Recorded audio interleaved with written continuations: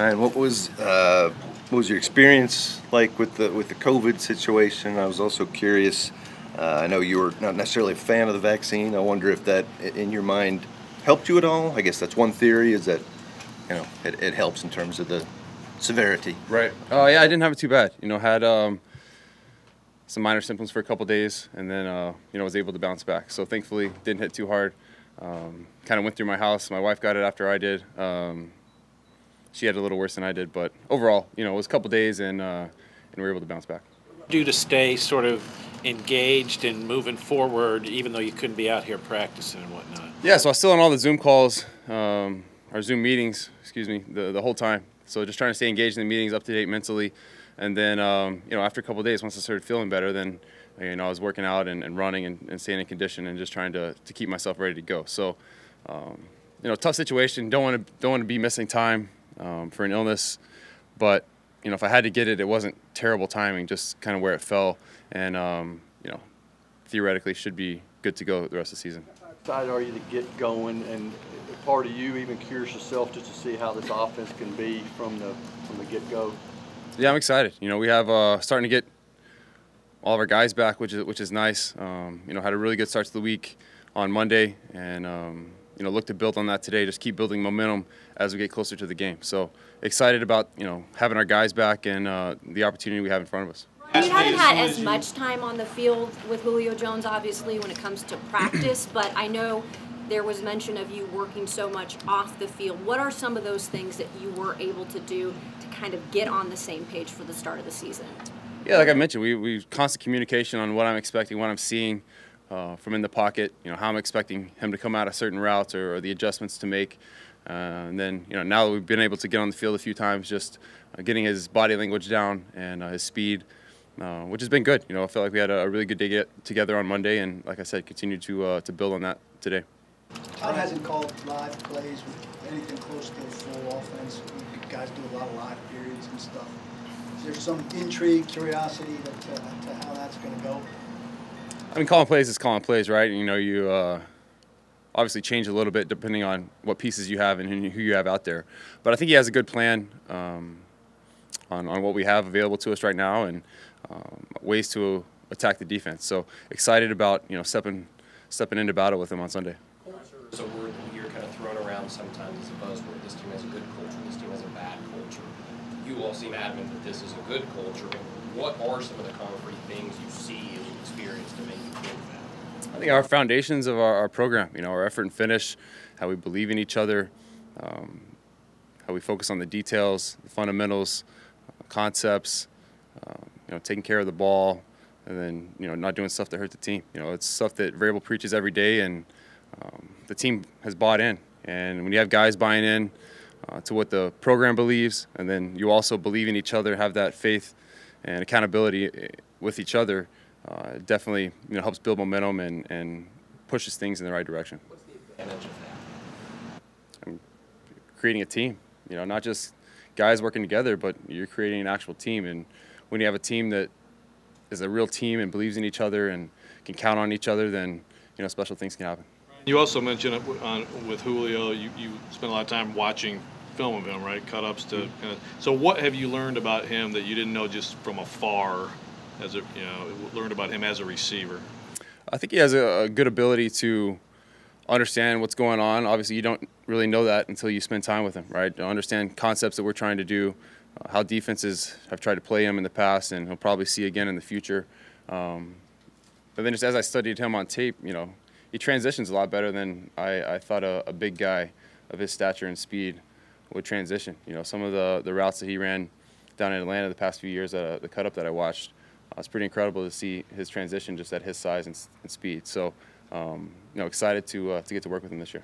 I remember a couple of years ago you talked about finding your voice as a leader when you stepped into the role that you're in now. And curious how that's progressed over the last couple of years, and you look at this offseason, the vaccination decision, things like that are how much responsibility do you feel as one of the top leaders of this team? Well, it's definitely a responsibility. I welcome it. I love being in the position to help draw our guys closer together, to push each and every guy to be the best player and person he can be. It's definitely a challenge, but it's exciting. You know, that's part of why I love playing the position is the challenge of it and being able to lead guys through adversity and continue to find a way to win. Is that more so now than it used to be for you as it progressed in the last couple of years? I mean, throughout my career, right, it's grown.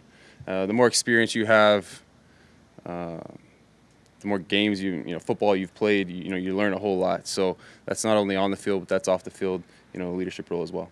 How do you work through that process where you have to know, like, this guy likes this ball here, another guy likes it there. You have to process that quickly. How do you work through that and be able to be, effective in getting the ball where it needs to be? Yeah, I think being on the same page is where it all starts, right? Whether it's reps that you've had on the field or conversations you've had in walkthrough, in meeting rooms, where we're expecting to throw the ball, and then just growing together, working together. Over time, those things become innate, and you don't even have to think about it anymore. Is that something you find a kind of contrast with this core? Like one guy wanted, low and away in a situation, another one wants it high. I think our guys, are of the mindset that they're going to go get it wherever I throw it. All right, and it's on me to put it in a good location, protect them with the football, put it in a good location where we have fast, big, strong, physical guys that can run after the catch. So if I put the ball in a good spot and where they can catch it smoothly and transition to a runner quickly, we're going to create a lot of big plays. So that's on me, but I think those guys are of the mindset that they're going to go get it wherever it's at. How much you miss playing in front of packed stadiums last year and looking back? I mean, whether it's home or on the road, and looking back, did you miss that last season playing in stadiums? Yeah, I definitely missed. That's one of the best things about playing football is competing in front of a packed stadium. When you have the home side behind you and you feel the energy in the stadium, it's special. And then you go on the road in a rough, tough environment, and you're able to quiet the crowd and walk away with a win. It's a great feeling. So I look forward to playing in front of fans again. You have a pretty experienced bunch, Ryan, on offense. What are some of the advantages of that versus having, a bunch of youngsters? Yeah, I think, like I said earlier, the more football you play, the more you learn, and you can kind of add into your mental bank, your physical bank, and learn as you go. So you've already crossed a bunch of those hurdles along the way. You don't have to cross them. You make new mistakes, So that combined with a bunch of familiar faces who understand the way we like to play and what we want to accomplish, it's definitely a good starting block, and it's just a matter of building on top of that. Heard from other quarterbacks around the league expressing any sort of envy maybe at the weapons you have at your disposal this year? No, I haven't heard anything from other guys. Do you have any sort of football fan mindset in terms of just being able to watch those three guys on the field together Sunday? I know obviously you got to do a job out there, but have you thought about that at all? Just the excitement of seeing it all together in a real game? Yeah, I can't really say I'm a fan of watching while I'm doing it. There's a mission to be accomplished. You got to go out there and take care of my job and let those guys do their job. So that's pretty much my focus is just going out and doing my job to the best of my ability and leading this team to a win. Curious though to see what you all can do together now that you're finally, it's game week, game one on Sunday.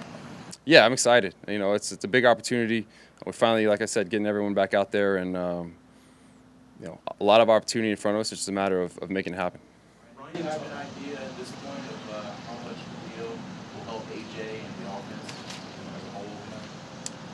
Well, definitely. The more weapons you have across the field, teams can't zone in on any one person or group. So you pair AJ with Julio and Ferkser and Chet, and then you got Derek in the back. They can't kind of lock in on okay, if we take away this guy, then they're going to struggle. So definitely makes your offense more dynamic if you can stress teams in multiple areas of the field. Vrabel was saying that with some of the newness that Arizona has in the front seven, particularly Collins and Watt, no tape on those guys, but Arizona, you have to be responsive in game and be alert. How does that work as a quarterback? Yeah, no doubt. We'll have to see how they come out and play us. It's a dynamic defense. They have guys all over the place, playmakers all over the place, and a coordinator who likes to dial it up. So we'll have to, make adjustments as the game goes on, just like, any game, but kind of a unique situation with a bunch of new faces going into game one. So that'll be a challenge for us early. We have to be clear with our communication, and then all be on the same page. What are your Thoughts on the number changes, where like this week you got a linebacker wearing number 9, you have to identify the mic, etc. What are your thoughts on how that kind of changes that identification process? Yeah, it's definitely time you have to spend clearly knowing who's out there. Or in the past you kind of you always knew who was out there, but by jersey number you could generally know what position a guy was going to play. So I've played a lot of football with the old rules, so I kind of liked it the way it was. But at the same time, you have to adjust and just make the changes. So we know that 9's going to be moving around. They play him at safety some, they play him at linebacker, they put him on the end some. So really, we know who he is. It doesn't matter if he's in 9 or 48 or whatever. It doesn't matter.